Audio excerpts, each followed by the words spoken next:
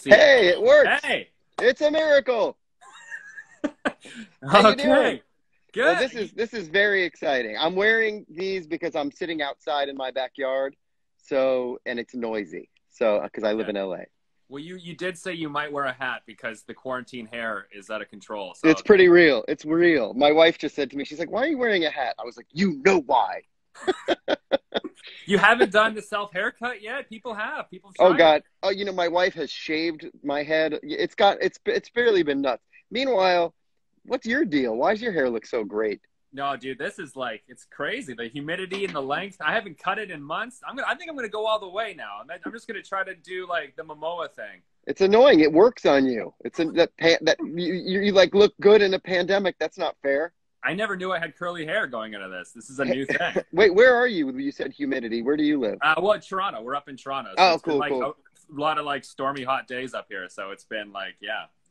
But well, looks like we got everybody back. We had a little trouble getting this thing started, but you know what? I think you requested and I requested at the same time or something. It froze. It happens. The streams get crossed. These things happen. But it's good. You're never supposed to cross the streams. I've learned that from Ghostbusters. From Ghostbusters, exactly. Now, we haven't seen each other in a bit, but I guess we keep running into each other in the coolest and strangest places. The first time we met, I don't know if you recall, but I was in San Francisco for a Pixar shoot. And it was really cool that it was San Francisco where, Full House is set. And I'm in my hotel, and I'm it was literally like an episode of Full House. I was I'm like, is that Scott? It was like the episode where DJ goes to Disneyland. That's exactly right. And I was like, that was a weird thing because, that was when, hold on, my dog wants to say hello. Say hi, buddy. Say hi. Anyway, what happened was, that was my first family trip after Fuller House aired. Season 1 came out. Mm-hmm. And I didn't think about it. Netflix, it's weird. It's not like it just comes out and it's a premiere and then it's on it just happened. And then we went to San Francisco, didn't even think about the Fuller House connection. It was just an easy trip from LA. And, wanted to take my son to see the Golden Gate Bridge and Alcatraz and all that. And it was bananas because people show up in San Francisco and they've got Fuller House on the brain. Mm-hmm. So I didn't realize I was walking into a madhouse. People went nuts, And it was a very weird thing. I think that was when I realized and my wife realized, wow, this show is a really big hit. We couldn't walk 5 feet. We thought we were just going to be laying low at Fisherman's Wharf. My son fell in love with the arcade. We would go to play video games there every day. But it was a disaster. In a good way. Yeah, I've seen people literally go and try to recreate the opening in San Francisco. They ride it's a thing. But the show, there's no surprise that there was such a demand for it to come back with Fuller House. Was that something that was in the works for a while? Was there always kind of rumblings of the show returning in some way? Or no way. Who would have thought? The whole idea of reboots now, I guess, is much more commonplace because Fuller House was such a big hit. But before that, when they called me and they said, we're going to do a reboot of Full House, and I don't even think it had a name then. And they said, we're going to do an episode, a reunion episode where we're going to bring all the old folks back. That was, I think they were more polite about it. They called us the legacy cast instead of the old cast. And they said, so they sent me a script and I had agreed to do it. And there was all this stuff about, I walk into the party and DJ says, hey, Steve, great to see you. And it's hey, there's her old boyfriend, Steve. And she says, how are the wife and kids? And I say, oh, they're fine. Sorry, they couldn't make it to the party. So when I saw the script, I assumed this was just one episode. It was just a cute thing. Oh, there's her old boyfriend. And then I got an email from them later saying, hey, man, you were really funny at that table read. Would you consider coming back for another one? I was like, yeah, sure. And then I get in another one and another one and another one. And it turned into dozens and dozens. It turned into 5 seasons of television. It was crazy. Yeah, it's unreal, and it's all come to an end again. And there was so many, not to spoil it, but there were a lot of tears in that last episode. And oh God, I feel like a lot of them were real. Was that right? Was there a lot? Oh my God, it was a bloodbath. People were crying. There was we had to stop. We had to pause. I'm sure that in editing they had to cut out a lot of the dead air of people just standing there crying and trying to get it together. I had a weird reaction. And it's really funny because this is character. This is just this is me, which is in moments of great intensity where people expect me to cry. I just don't. Like when my son was born, I was like, I'm not crying. I must be dead inside. And then, of course, like 2 days later, I burst into tears. And with Fuller House at the finale, everyone's sobbing on the set. And I was like dry as a bone. I was very emotional because I was sad. But my wife said to me, she's like, dude, you better cry because people are going to think you don't care. I'm like, I'm sorry. It won't come. It was emotional. There are so many people watching in the comments right now that are saying, yeah, I bawled. I could not stop crying. I cried the whole finale in real life. It was an emotional ride. I think a lot of people grew up with these characters, and we were so happy to see them come back only to leave again 5 seasons later. No, I get it. And I'm very grateful for that. I mean, the people who love the show, I mean, people really feel like it's family, you know, because it's on. I mean, this is a weird thing, but I have a son who's 10. And he is totally having nothing to do with me. He's obsessed with Full House and Fuller House. It's like on all the time.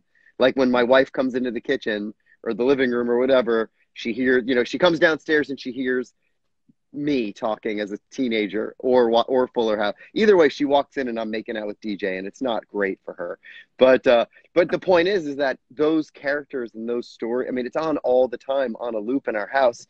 And as a result, the cast feels like family, and I feel like for a lot of people all over the world, that's how it feels. People it's sort of the background to their life.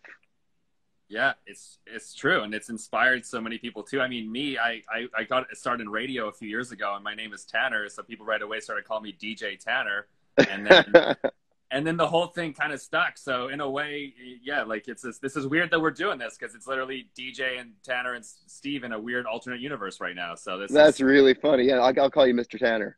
Yeah, well, actually, I've had the pleasure of interviewing a few of the other guys, like Candace Cameron and whatnot, who handed me the name temporarily, but I think she needed it back for Fuller House. But that's hilarious. But yeah, it's cool. Somebody gave me a shirt that says my favorite DJ is DJ Tanner, and it's really cool. Is it like? Oh, dude, nice. That's hilarious. You know what? Mine is different, but it's the same text. Mine it like has a turntable and it says DJ, and it's like amazing. Like if you didn't know, you wouldn't know. You know what I mean? We should have coordinated. We could have. I know. Shirt. You know what? The funny thing is, I thought about wearing it. You know what? I'm no fun. I don't. Well, I have a couple like burning, Fuller House questions for me. For one, did you get to keep any of the clothes? Because your wardrobe especially through Full House was pretty on point. So well, the funny thing is there's been a lot. The show business has changed a lot in the past 100 years that I've been in it. Because when I was a kid, and maybe it was just the shows I was on or whatever, but and maybe I shouldn't be saying this, but I used to back my Jeep Cherokee up to the wardrobe trailer and just fill it up at the end of the season. I took everything, Amazing. I still have, from those days, I still have my leather jacket that DJ gave me in that episode where I gave her that lame Daytona Beach college sweatshirt or whatever, and she gave me that fancy leather jacket. And I still have that. But in those days, I used to wear it was almost like a mix. Like I would wear my own clothes on the show sometimes, and then I would take all the wardrobe from the show that I liked. So when I watch old episodes now, I'm like, I think that was my sweater vest. I don't know, or maybe it became my sweater vest after I stole it at the end of the season. But this show was a little bit, I think things have changed in the entertainment business a little. You can't just do that. You can't just walk into wardrobe and take everything. But I definitely, might have hung on to a few key pieces of wardrobe. And there's a heavily debated topic in the Full House world, favorite uncle. Do you have a favorite? Are you a Joey? Are you a Jesse guy? What do we? God, that's really tough. I mean, they all have qualities that I admire. I mean, per our conversation, Jesse's hair, you can't touch. As a voice actor, I admire Uncle Joey's voice efforts. And then, as far as Danny goes, he's my father-in-law now. I gotta, be respectful. Yeah. He's a good guy. It's really funny because, when I first worked on the show and I was a teenager and those guys were grown-ups, it was like that sort of creates a, like a barrier, like we were friends, but I was still a kid and they were adults. Now we're all old, and it was a totally different dynamic. It was just fun being grown-ups together. It was cool. And the biggest question I think I've had since the beginning is what does John Stamos's hair feel like? Have you ever got to touch it? Oh yeah, I've run my hands through it. It is it is luxury. It's just luxury. I I knew it. It really is amazing. The thing that drives me crazy about his hair is how it hasn't changed at all. You know, No. as we, you know, there were a lot of jokes on, I'm not going to show my hair right now, but there were a lot of jokes on the show at my hair's expense, you know, like, like in the first episode, I say I got divorced and I lost half my money and half my hair. And that thus began a series long run of jokes about how when I was a teenager, I had this amazing hair and now it's kind of just hair. And Stamos's hair has just gotten better. I don't know if he made some kind of a deal with the devil. I don't know if it's a Greek thing. I don't know if he just, you know, just has like some secret formula. I don't know what it is, but I admire that hair. It is real. Hair goals, right? Who I want has, to know. Yeah. You have great hair. I just keep harping on it because I'm jealous, but like I'm trying to, the only actor I can even think of who has hair that even touches John's, maybe Patrick Dempsey. He's got that rock solid hairline. That's true. I don't know. True. It's you know, he's like in a league of his own, man. He's like hair, like the pinnacle of the hair pyramid. Yeah, he really is, and he knows it. Yeah, he's true. And unless I've always wanted to know because right in the middle of Full House was getting going, you booked another massive gig as the voice of Aladdin, which is so cool. How did that all come together, and how did you balance that with Full House? I feel like that was probably a lot of voiceover. Well, first of all, that was just the lucky break. That was literally just an audition that went well. I have a thing that happens, which is that if I think something's like a big deal, if I like work myself up, then I freak out and I blow it. If I don't think it's that big, if I don't think it's a big deal, then I tend to it brings out the best of me. And so, I'm just more relaxed. And so I went to the audition for Aladdin, and it was like an after school thing. It was like, my Amazon package is almost delivered. It's funny doing this on my phone. I'm getting a lot of alerts while we're chatting. But it was literally like an after school audition that my mom drove me to. And I said, "What's it for?" And she said, "Some cartoon." I was like, "What do you mean like a cartoon?" Because I had never auditioned for voiceover work before. I had literally done one voice commercial as a kid in Florida, and that was it. So I went into it thinking, some cartoon, and the stakes were very low, which is why I think I did a very good job at the audition. And and then doing it was really, it was like an after school job. It was sort of like,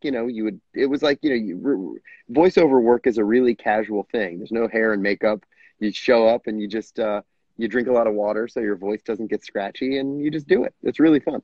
And of course, Robin Williams voicing the genie, who would have just turned 69 just about a week ago. Did you ever have a chance to work with Robin on?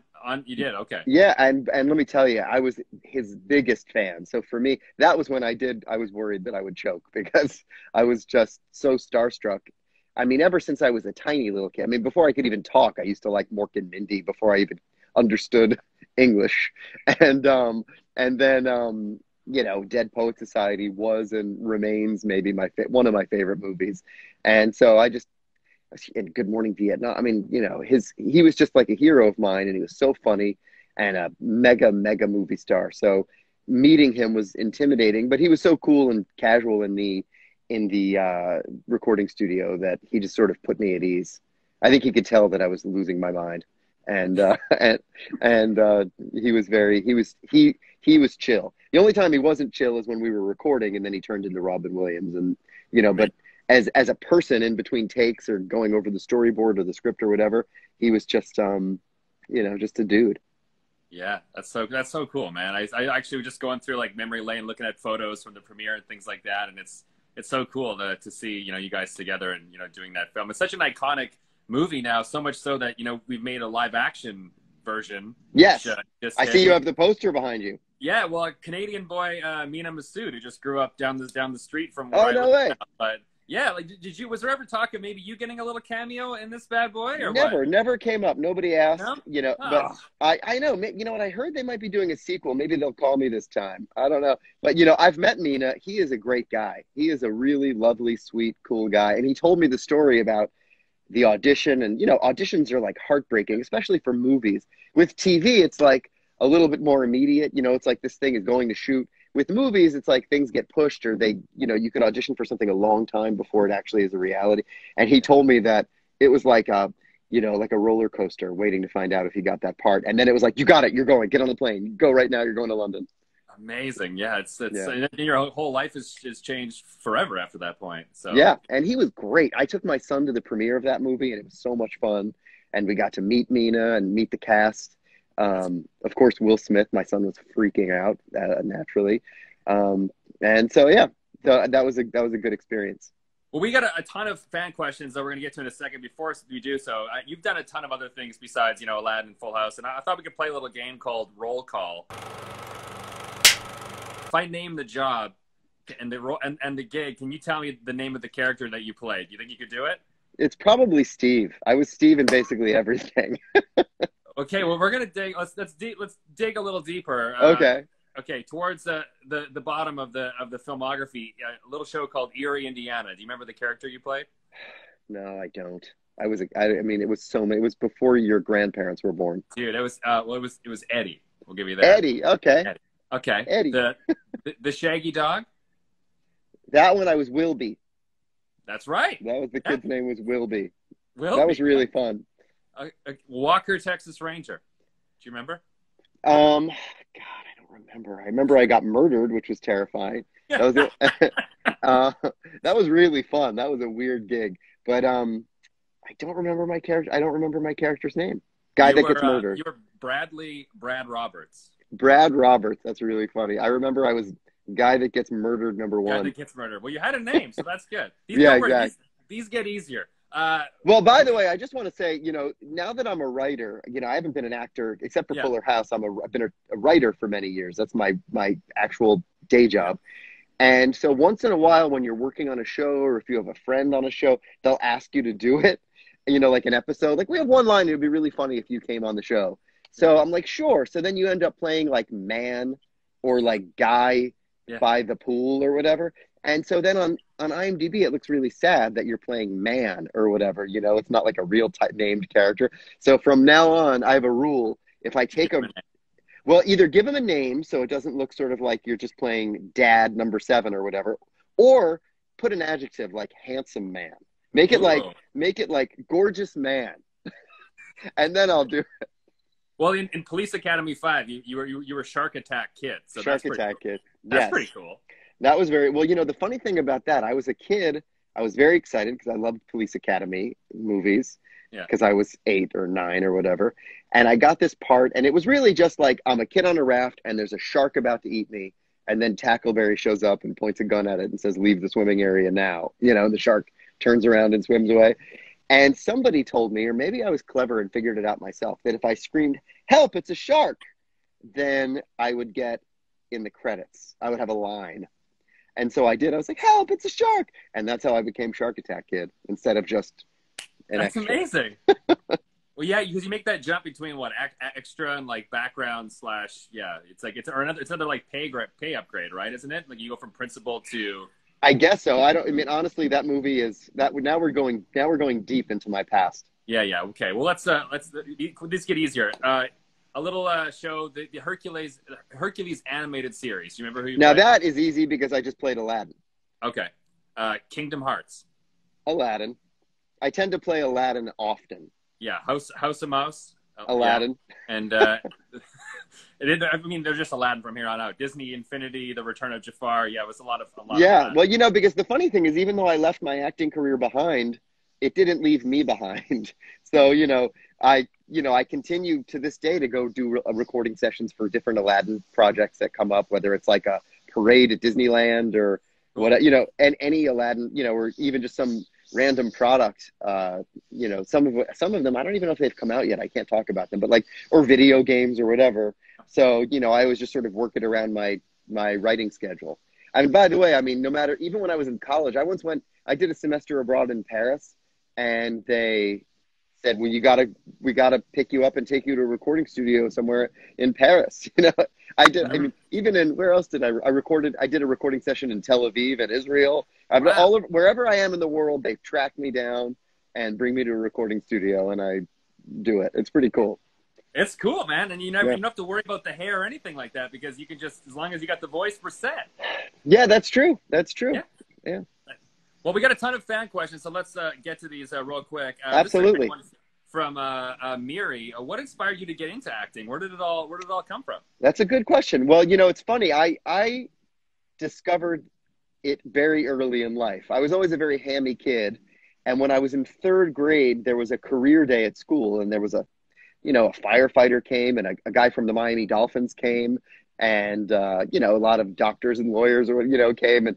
But there was an actor, somebody's uncle or something was a local actor. And he was telling us about his job. And I was like, wait a minute. So all those people on TV, you could just do that? Those are real people that just got a job? It like something clicked, and I went home and I begged my parents to help me get an agent or something like that. And so my mom used to play tennis with somebody whose kid did like commercials or catalogs or something. And she gave her the lowdown on how you get into it. And so I begged and begged, and they helped me get a manager. And I went on an audition for a toy commercial and got it. And we were like, well, that's easy. I mean, we didn't realize that there would be 20 more auditions before I actually got another thing, but we were spoiled. But so that's how I got into it. I found it very early, and I really loved it. And maybe that's why after college I was kind of ready to try something else, because I'd been, doing it felt like old school already at that point. But I always enjoyed it, and I forgot how much I enjoyed it. And then when Fuller House came along, I was like, this is great. Like, this is really fun, especially that live show, tape nights with an audience. It's like doing a little play every week. It's great. Sorry about all the noise. No, that's all right, man. This is a great question. Gardeners. Speaking of your writing, Slyn Owens wants to know, what are you writing now? Can you disclose that with us? Well, actually, the funny thing is I can't. Right now I'm working on a couple of, this is the time of year where you sort of like get your development stuff in order. I mean, the funny thing is there used to be a season, traditionally in the summertime, you're developing a pilot or a pitch, or you've got a studio that you're working with and getting ready to take something out. Now, because there's so much streaming and cable, there isn't so much urgency to get something set up, by Labor Day like I used to. But I've got a couple of things that I'm, super excited about. One thing in particular, and working on it, and hopefully I'll be back on here with you talking about it, so everybody will watch it. Amazing, man! I'm looking forward to that. It's fun. Being in quarantine isn't so bad when you're a writer. That's true. I know a lot of people that are like, this is a great time to like, you have no distractions. You can just sit down. You can get to it. Yeah, kind of. Although, listen, as a husband and a dad and a dog dad and all that stuff, there are definitely some distractions. Well, you've been like part-time teacher basically lately, right? Is that right? Oh my God. Well, minus the part-time. I mean, during the school year, I was, that was a big adjustment, getting used to Zoom school. I picked up my son from school. The funny thing is that I picked him up from school at the very beginning of the pandemic. And I had a feeling, I was like, they're going to shut this down. There's going to be no school. And I said to him on the way out the door, I didn't tell him because I didn't want to freak him out. I was like, is there anything in your cubby that you would miss if you didn't see it for a while? He's like, no, what do you mean? I was like, anything that, anything special up there that he's like, no, let's go. And I was like, all right. And we left, and he hasn't been back. That was in March 11th, I think. Woo. So, yeah, so it's crazy, but I'm very proud of him. I'm very proud of all these kids, because they're faced with a challenge that like none of us ever, thank God, knew growing up. And it's pretty admirable. And the teachers, my God, I mean, they deserve, they should just mass produce Nobel Prizes and just give them out to the teachers.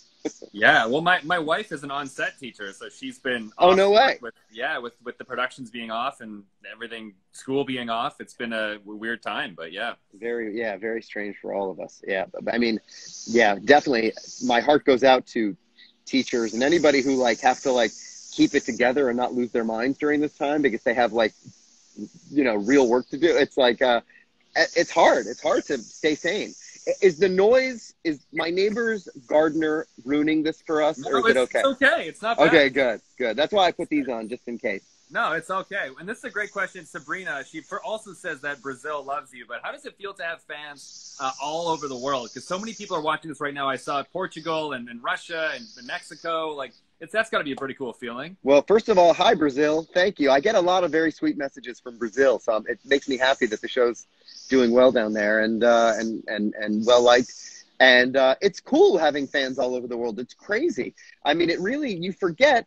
And now whenever I travel, people will come up to me. The funny thing is, it just depends. I mean, the funny thing is I was working on a show in France, And in France, I guess Fuller, I mean, I think it's fairly popular, but more often when people would run up to me, you know, kind of like you could tell they were fans of the show, they were visiting from South America or from somewhere else, you know. And the same thing happened when I took my wife and my son. We went to Tokyo last Christmas, and the Japanese are big fans, and that's why we did an episode there. But also, people would run up to me from Australia, from the Philippines. It was crazy, you know. It's very gratifying. It's cool. Cool. It makes you realize, like, first of all, what a small world it is, but also, Exactly. yeah, but it also makes you realize that, like, the work you're doing is, like, reaching a lot of people. And I don't know, I like that. And it's cool how, like, they pick up on little things. Like, this question here is do you really like sandwiches as much as Steve does? Because, I mean, he's known for his appetite. Hell yeah, I super do. I'm a big, you know, the funny thing is I'm a big eater. I'm a big eater. I really do eat like Steve. You know, I eat a lot and I eat quickly. Like, I'm the guy when you sit down at dinner and it's like all of a sudden my dinner's gone because I ate it and everybody else is just starting. But yeah, no, I have a huge appetite. I have a huge enthusiasm for food. And it's just you know, it's a miracle I didn't weigh 800 pounds. All right, well, let's do it. We have time for maybe hopefully a couple more here. So let's. You got it. What's your favorite memory of shooting Full House from Sun DXM? Do you have? I mean, it's probably tough to really pick a favorite. The show is so many seasons, so many memories. That's true. Well, you know, honestly, for me, I love to travel, and traveling with a show is really, really fun. So for me, my favorite experience during Full House would have been the Disney World episodes. You know, we went down to Florida. I mean, I was a teenager basically living, and you know, I wasn't in every scene. I had plenty of time off to go explore or go on all the rides. It was a dream come true. And by the way, the same goes for Fuller House. My favorite experience was our trip to Tokyo, which was just like insane. Like I said, I went back again with my family just because I loved it so much. So yeah, the travel episodes are always the most fun for me. Oh yeah, but I mean, it's great being on the set too. I mean, at Warner Brothers is awesome, but yeah, those are some of the favorites, I think, for the fans to see those locations. I mean, it was also cool to see you and like with your Disney background to be in the Disney setting was like a cool little Easter egg crossover for people. Yes, that's true. I get a lot of that. A lot of comments on the episode where I dressed up like Aladdin. Little Easter egg. Now there's before they called them Easter eggs. Yeah, exactly. There's a lot of people talking about, you know, both or comparing them or, you know, like this one, Aladdin or Full House. I feel like they're both so awesome and so special in each of their own ways. Do you have do you prefer maybe on camera or voice acting? Like, do you have? No, I love them both. I love them both. And it's really weird because both of those things have been a part of my life now for so long. I mean, I honestly can barely remember when they weren't a part of my life. Like, that's how, you know what I mean? They, I mean, it's really strange how some of the stuff that I did when I was younger, and I didn't know this. I mean, maybe with Aladdin I knew it because I had a sense it might be a future classic Disney animated movie. But Full House, who would have known that this popular sitcom from the 90s would still be insanely popular? And I'm old, man. I have a kid who's a fan of the show. You know what I mean? It's really strange that it's still like a daily part of our culture. It's very strange and cool. We have let's just do one more. We literally have hundreds of questions, so we're gonna have to. Well, I appreciate it. I'm sorry we can't answer all of them, but I'm grateful for them. Do it again sometime soon because you got a lot of fans and a lot of questions. This is you got it. This is the last one. What was it like being back on the set? Now, do you have a favorite maybe scene that you shot or? Sure. Well, being back on set was crazy because it was the same set. That's never happened before. Usually when a project ends, you know, it's sad and you say goodbye, and then you don't expect that you're just going to be that first day when we all showed up on the stage at Warner Brothers and just the set was back was one of the weirdest days of my life and all of our lives. I mean, the funny thing is it was so strange and surreal that first day. And then the second day, it was like nothing. It was just like nothing, no time had passed. You know, we just fell back into it. And except instead of playing, you know, the kid, I was playing one of the grown-ups. But and then as far as like a favorite scene or something, I don't know what would have been my favorite scene.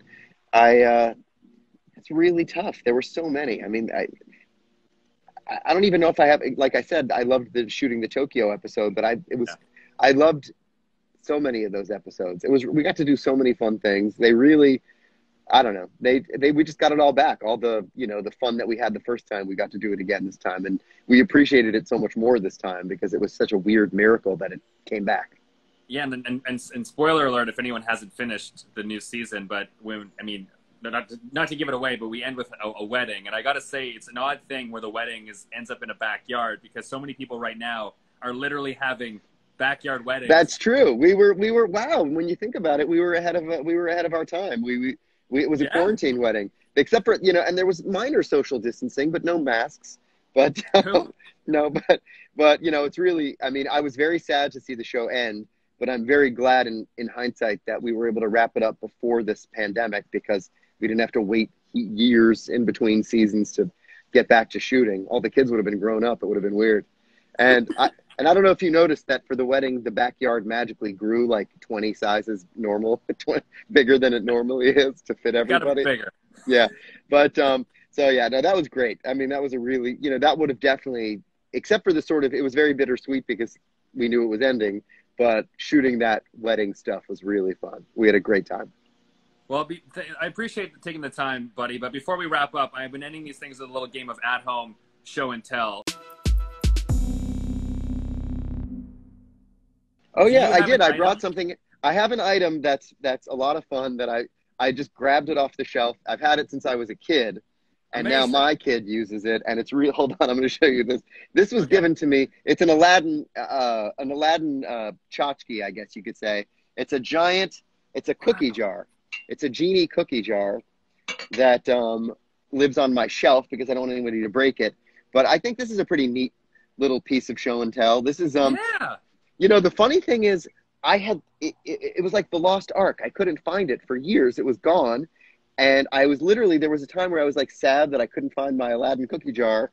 And I even looked on eBay to see if I could find a replacement or whatever. And then my mother moved and she's like, "Do you want this cookie jar?" I was like, "There it is." And I said, "Of course I want it back. I'm a dad now. I got to have the genie cookie jar back on my shelf."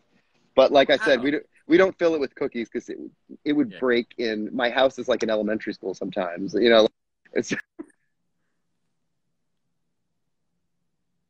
I just got a phone call. All good, yeah. Oh, you're back. But oh, good. So, but it's merely decorative now because it's gone from being a fun cookie jar in my mom's kitchen to, dear God, I can't believe I'm saying this, but it's kind of an antique at this point. So it's a family heirloom, and so yeah, we want to take care of it. Well, amazing, buddy. And thank you so much for everyone. Next time I do this with you, I'll bring something fun. I'll bring some new. No, dude, that's so cool, man. That's awesome. That's so cool to know that you have a little genie in your house. That's incredible. Yeah, exactly. Whenever I have a wish, I just wish on my cookie jar. Well, thank you. I've had a good run so far. They come true. They come true a lot. So it works. Yeah, dude, it's been amazing. It's been amazing to see you, you know, coming back in Fuller House and all the work you've done over the years. And I look forward to seeing a lot more. And thanks for everyone who was, you know, tuning in and all the questions you submitted and all the comments. And by the way, I just want to say also, it's hard to reply while we're chatting, but I see all the comments, and I just want to say thank you so much to everybody for their nice remarks and comments and things.